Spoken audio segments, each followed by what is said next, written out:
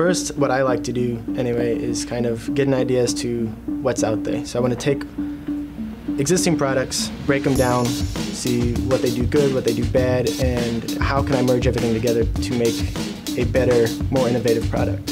And then from there, kind of down the trail of development. So you start from there to kind of just coming up with some concepts of how we can fill, or how I can fill those voids. So the Great Divide is a lightweight, compact tripod that is meant more for your Western hunters. We want to minimize the amount of weight that they're packing out there. Testing was crucial on this. We wanted this to be able to get beaten up, constantly testing, constantly revising.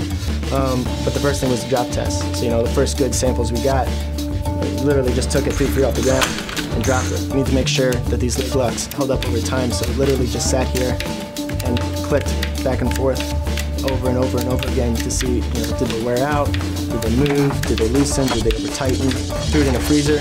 Wanted to make sure that this head, under extreme cold, wouldn't bind up, wouldn't freeze, wouldn't gum up. Heated it up to about 140 degrees to mimic the inside of a hot car, to ensure that the head didn't just become like water. These leg locks, attach the weight to the bottom of them, and just let them drop, just to ensure that they don't pull out.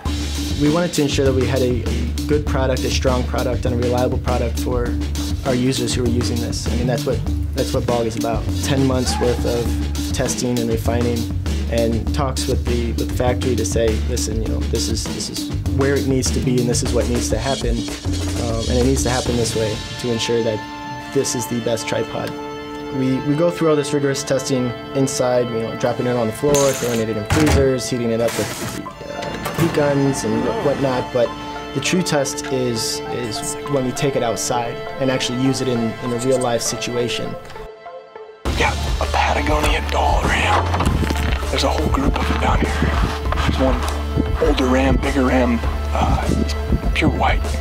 We're like, okay, how do we allow users to quickly interchange out their accessories? So you have your USR, and you can easily slide it in and out, pack that away, grab your spotting scope, slide that in, all within a few seconds. And that was the true test, and it passed with flying colors. We're out here in Patagonia. This is the new Great Divide by BOG, and it's a glassine tripod, carbon fiber, compact, and it also serves as shooting rest. This is our first time out here using it. I gotta say, we did everything from glass to this stag off the spotting scope. We had the phone scope going, and then we switched out the rest, put the shooting fork on there, and made a perfect shot at 200 yards.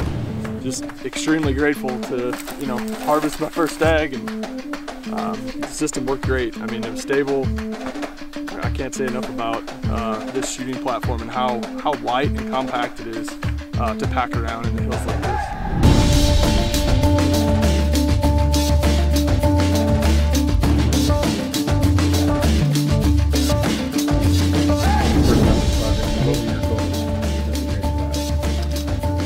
There is a few goals. Lightweight, compact, the ability to take your accessories in and out without having to fumble around with all these different attachments, and rugged durability. Is this the best Western tripod that is? Absolutely. Without a doubt, this is the most compact, most lightweight, most versatile tripod.